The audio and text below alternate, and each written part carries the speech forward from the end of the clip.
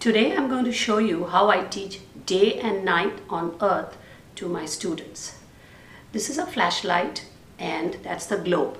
And what I tell my students, the flashlight is the sun and the globe is our earth.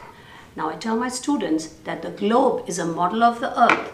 Now we cannot bring the earth to the classroom because the earth is huge. So we have the globe which represents the earth and this is the sun.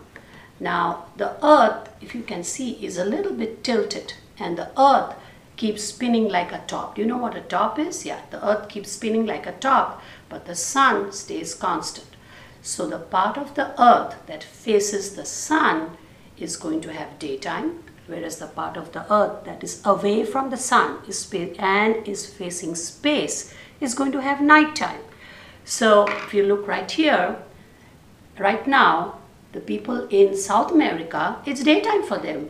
So the little kids, they're going to school and it's daytime. Whereas the children in Asia, it's nighttime. In Africa, they are sleeping because there's no sun on that side, so it's nighttime. But then as I said, the sun doesn't move, the earth keeps spinning. So as it moves, now you see that children in Africa and Asia, they're going to school. It's daytime for them, whereas children in South America and North America is sleeping. They are sleeping. It's nighttime for them.